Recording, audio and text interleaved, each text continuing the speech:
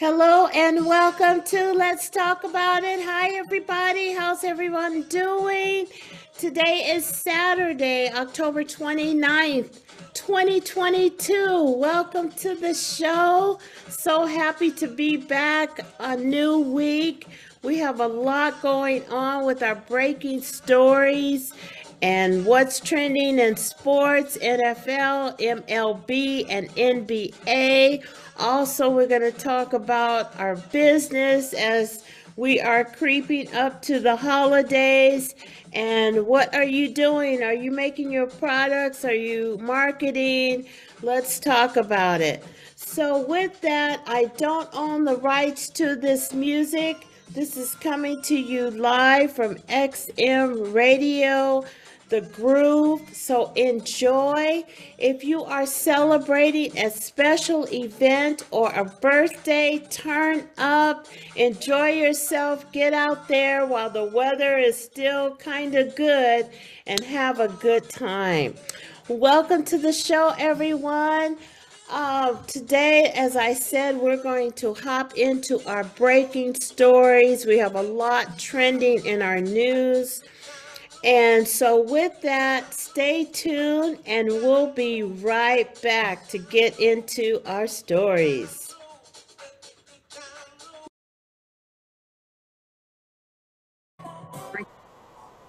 Okay, guys, so we are back with our breaking stories.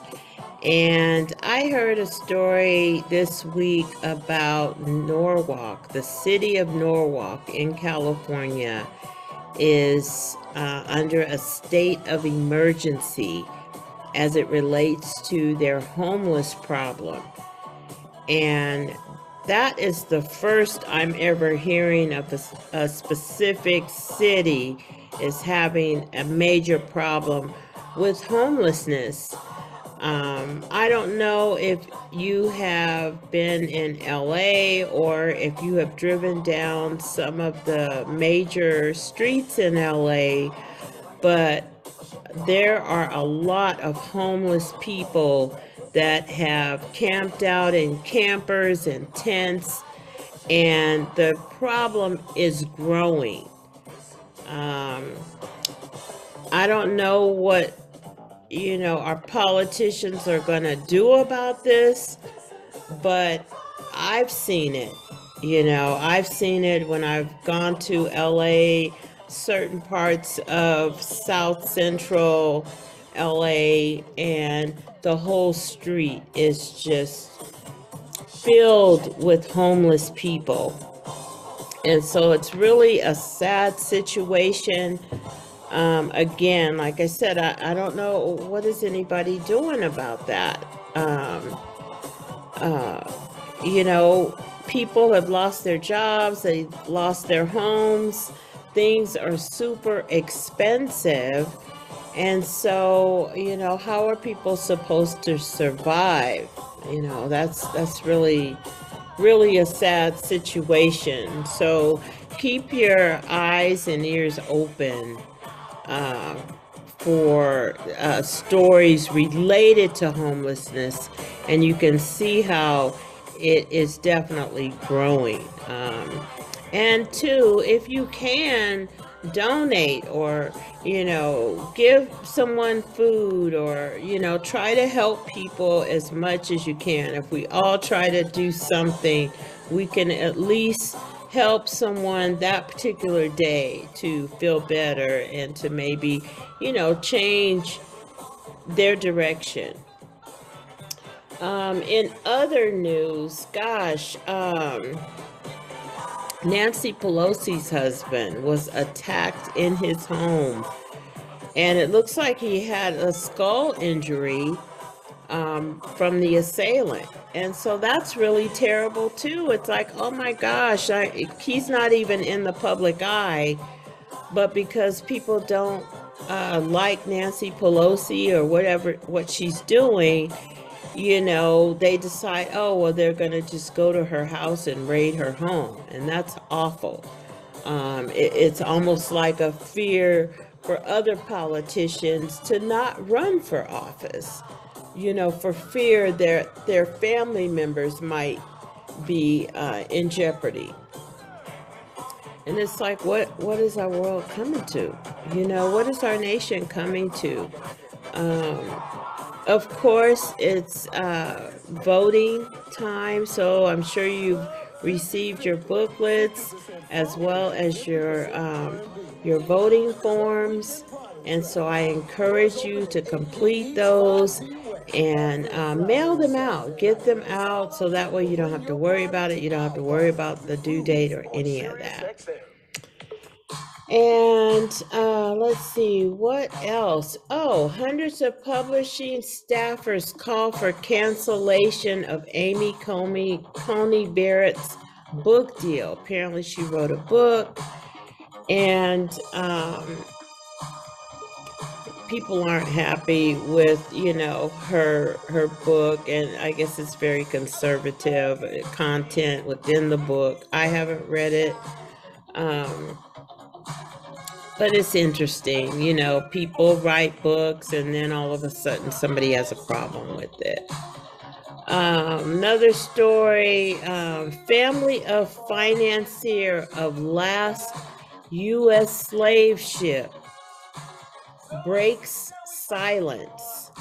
And it's the descendants of the Alabama steamship owner responsible for illegally bringing 110 African captives to America aboard the last U.S. slave ship have ended generation. And let's see, it says that these descendants of Alabama steamship owner, they're responsible for bringing 110 African captives to America. The last slave ship have ended generations of public silence. So they've been silenced, this family, you know, the descendants of this family. So now they want to talk about it. And they're calling his actions, their great-great-grandfather's actions more than 160 years ago, evil and unforgivable. Wow. In a statement released to NBC News, members of Timothy Maher's family, which is still prominent around Mobile, Alabama, said that what Mather did on the eve of the Civil War had consequences that have impacted generations of people. Our family has been silent for too long on this matter. However, we are hopeful that we, the current generation of the Maher family, can start a new chapter. Well, praise God for that, said this in the statement. Two members of the Maher family didn't respond to messages seeking additional comment on Friday. And this statement came amid the release of Descendant, a new documentary about people who were brought to the United States aboard the slave ship Clotilda and their families. The film was acquired by Netflix and Higher Ground, the production company of Barack and Michelle Obama. So interesting. That's a really interesting story. And, you know, it's like you can't hold descendants of families accountable for what, you know, people did before they were born. And it's unfortunate they just happen to be a family member of, you know, a historical event, and they're not happy about it. And I'm glad that they recognize that that was evil and unforgivable. And so it just, in my opinion, it shows that, you know, we are making change. People are realizing that we all are people and nobody should be treated better or worse than the next person. We all deserve equal rights in this country, and we all deserve to be able to make the money to, increase our empire, to build our legacies. That is for everyone. That's what America is about, right? Land of the free. And so that's an interesting story that, I'm really glad that they are speaking out because it shows change. So thank you to Michelle and Barack Obama for producing this documentary and, just for opening up a door for this family to show some accountability. So that's a good thing. What else do we have in breaking stories? There's been shootings going on. I know that there was a shooting this past week. I believe it was in Chicago. Please be careful out there when you're out and about.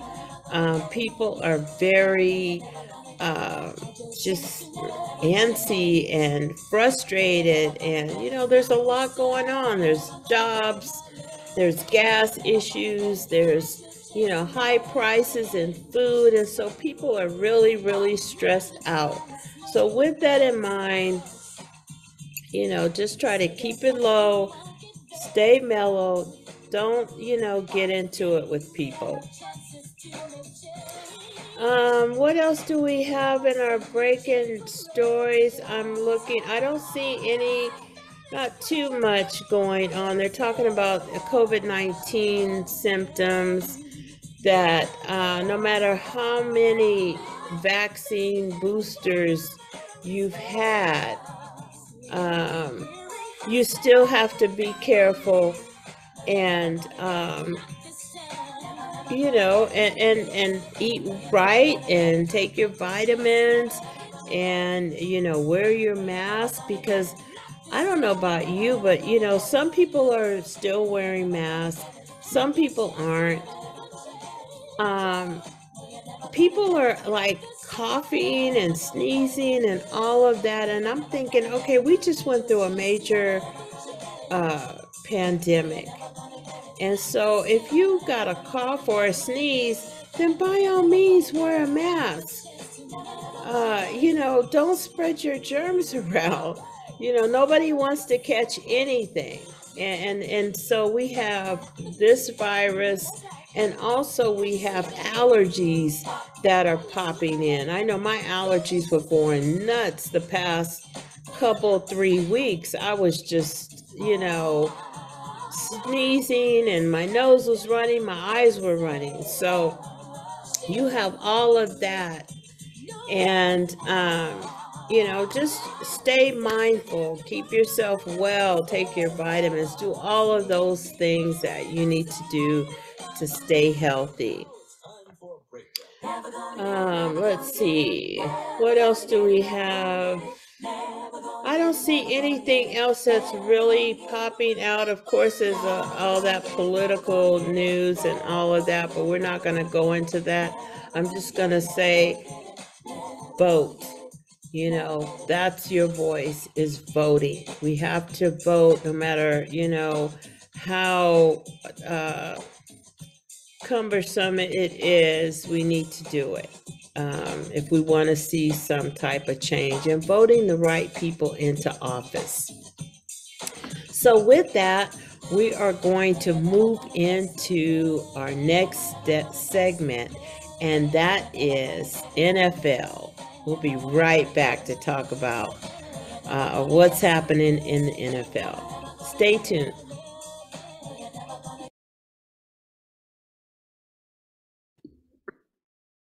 Okay, guys, so we are back with our NFL update. It is week 8.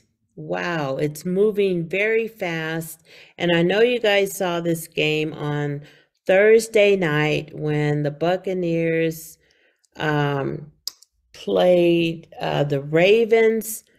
Oh my goodness. That was a good game. It was sad for Tom Brady because he hadn't lost 3 games in a row since what was it, 2010?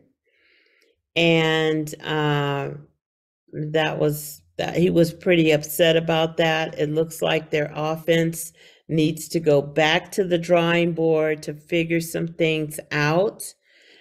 And it's really sad. I mean, someone that's been playing football as long as Tom Brady has, of course, he's an expert at what he does.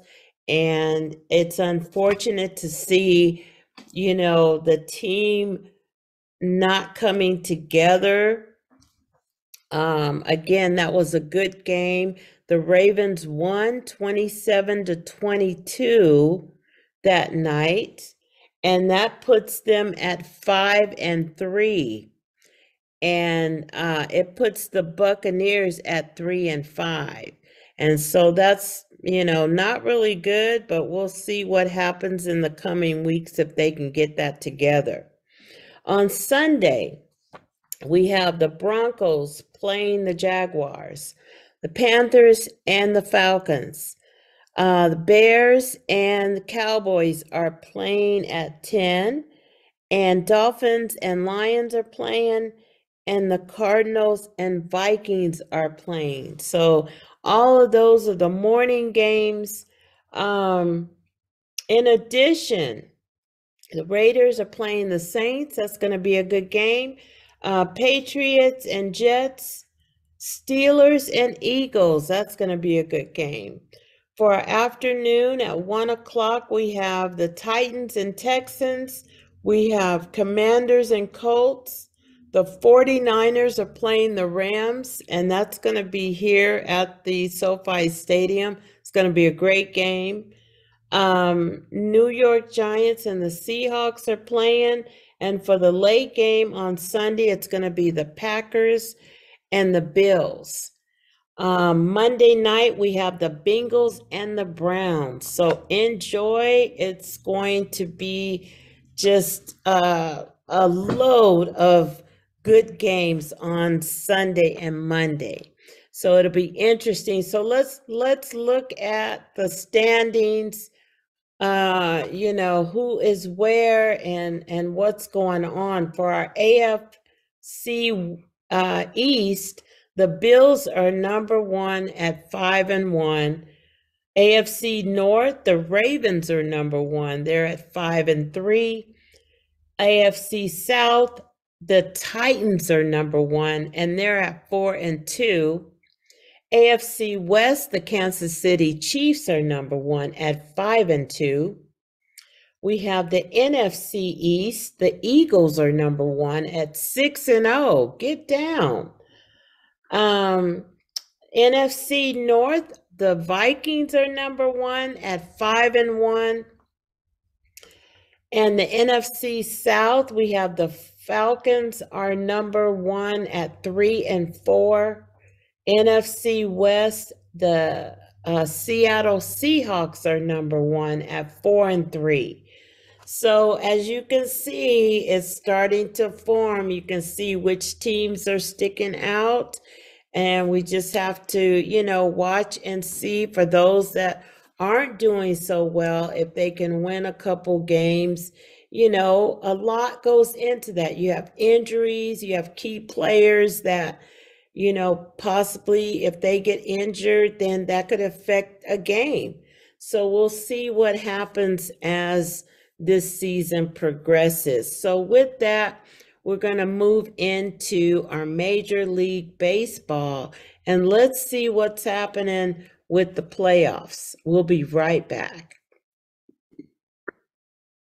Okay, guys, we are back with our Major League Baseball update, and we are in the World Series already. Baseball goes so fast because they have games like every day.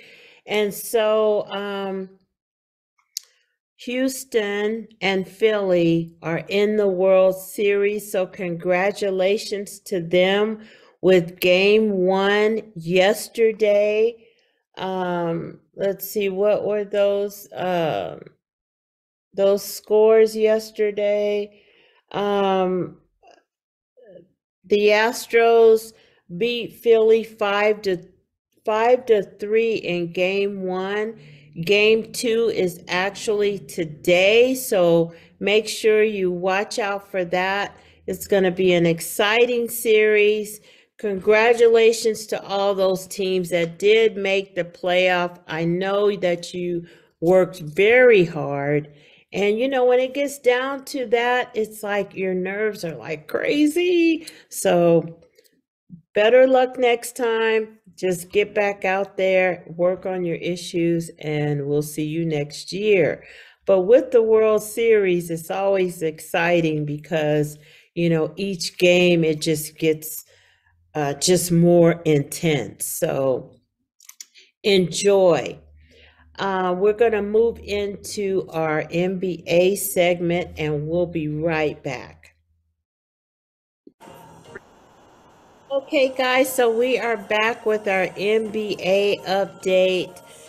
And what's trending in NBA news? As far as the Lakers, they moved Westbrook to bench amid 0-4 start.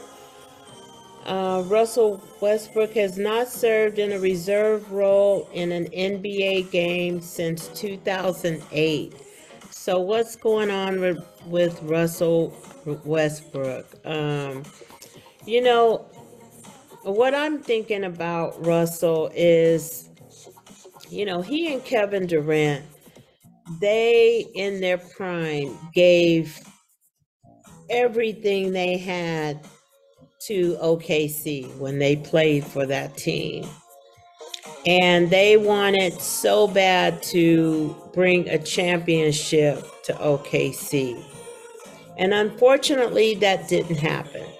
And so, as you all know, then Kevin Durant left and he went to the Warriors. And then he got his ring finally after all of those years. And then Russell Westbrook, then he left. And so now he's with the Lakers. It's like you finally made it to your dream team, but you are almost out of gas. And so it's sad because, he really was a great player. This guy used to get triple doubles every game, but he was getting all that for the wrong team, for a team that wasn't going to get him that championship ring that he so desires. And so, it's kind of sad. I hate to see that. I also think that kind of happened with Carmelo Anthony as well. He, great player, great shooter. But then, by the time they get to the Lakers, it's like they don't have anything left. And so my thing is, why are we getting players? We need veterans. Don't get me wrong. I understand that. But there has to be a contribution to the team on the court, and so I'm starting to see some issues with Russell, and I'm sure you are too. It's unfortunate. A lot of these players that we have watched over the years, they're getting older. I mean, father time is kicking in, and so there's nothing you can do about that. You have to accept it and move on and do what you can. Get out at a good time, retire when things are still kind of okay, not like get to a point where you can't perform anymore and then you're put on the bench. So interesting. Let's see what else is going on. Damian Lillard is out for 1 to 2 weeks with a calf strain. And so he's another one, good player, but he's having some issues. He's got a minor right calf strain and he'll be reevaluated in 1 to 2 weeks. Let's see, the Wizards, Wright, what's his name? Wright. he has a hamstring and he's out indefinitely. And he's the Washington Wizards backup point guard. Appeared in 4 games this season before suffering his injury. So that's really sad. I mean, 4 games and he's out indefinitely. So, these sports can really take a toll on a person's body, as we can see. What else? What else is going on? The games have been pretty good. Let's look at the standings. So far for the Eastern Conference, we have the Milwaukee Bucks at 3-0. Atlanta Hawks are 4-1, and Toronto Raptors are 3-2. 76ers are 1-4. Wow. Orlando Magic 1-5. The Western Conference, the Portland Trail Blazers are 4-1. And Minnesota Timberwolves are 3-2. Oklahoma City Thunder is 2-3, and the Clippers are 2-3. You know, the Clippers looked pretty good. I'm happy to see them play. I think they lost that game that they played a few nights ago. But you know what? They look pretty good. Between them and the Lakers, it's like, I don't know. I love my Lakers forever. But you can see when there's problems and issues. And so hopefully both teams can get it together, as they, evolve in the season, because there's so many games. There's plenty of time to get it together, right? So with that, stay tuned, and we're going to move into our business segment, and we're going to talk about, holidays are coming up. If you are preparing products to sell for the holidays, you should be at least halfway with getting all of your projects completed. So stay tuned. We'll be right back, and we'll jump into our business section.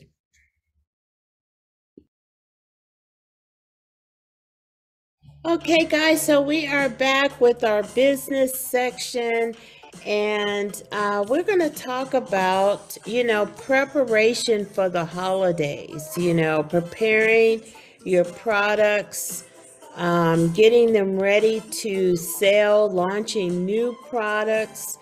Usually if you are a seasonal entrepreneur and you're selling items for the holidays, you probably have already completed all of the items that you're going to sell. Hopefully you are at that point, or you're behind the 8 ball and you're rushing to get things done, because after Halloween, there's going to be so many events and opportunities for you to sign up as a vendor and sell your products. The whole point is you want to sell everything, right? You want to sell mostly all of your inventory so that you can start up again. So with that, check your local listings, usually your local city, clubs, and different establishments hold holiday events where vendors can come in and sell their products. You want to look at these types of events because they are, in most cases, they're not expensive. And it's a good way for you to get out there and talk to people about your products and let people see your products and try them and all of that. You're building your network. You can also network with other vendors and exchange ideas, exchange business cards. You know, sometimes you'll meet somebody and they know of another event that's happening, and then there you have something else booked.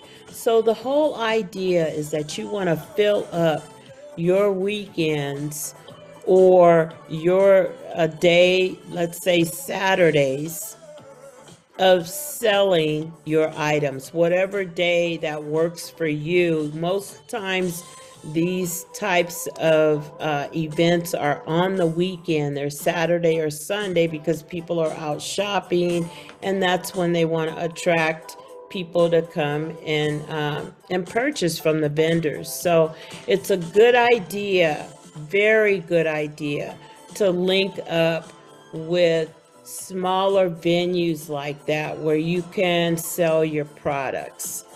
I know that when I had my clothing business, I don't know, it's probably been about 20 years ago.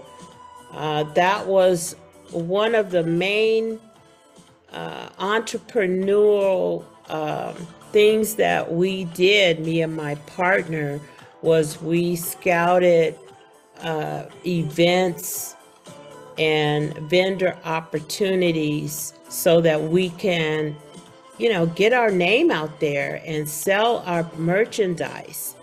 And we met so many people doing that. We met other vendors, we met people, the public, we met celebrities that saw our products and bought things from us. So it just grew. And so I know that it works from personal experience. And even today, it still works. So with that, we are going to close off today. You guys stay on your schedule, stay on your grind. Being an entrepreneur is really a nonstop. It's a nonstop. What is the word I'm looking for? Quest. It's something that you will continue to do for as long as you have your business. You're always talking to people about your business. You're always marketing your business. And so just because if you see someone that's selling the same item as you or a similar item, it doesn't matter. It does not matter, because your item is yours and how you market it is different than the other person. I mean, think about it. You can drive down the street, and this is, I thought about this because I went to Walmart the other day. I looked across the street. There was one restaurant. It's called Cane's. They have really, really good chicken tenders. Great meal. You get chicken tenders, fries, and some Texas toast. It is awesome. But right next door to it is Wingstop. And so I'm like, you know what? That's interesting. I'm going to bring that up because Wingstop or Cane's, they don't care. They're right next door to each other. They're both selling chicken. But it doesn't matter. People are going to both places, whether you go to Wingstop today or Cane's tomorrow, or vice versa. They both decided that we're going to be right next door to each other and we're still going to make money. So my point is to you is that it doesn't matter if someone else is doing the same thing that you're doing, because you will get that traffic just like they will get their traffic. There is enough to go around for everyone. So with that, guys, have a great rest of your Saturday and weekend, and we will see you next week on Let's Talk About It. Take care. Bye-bye.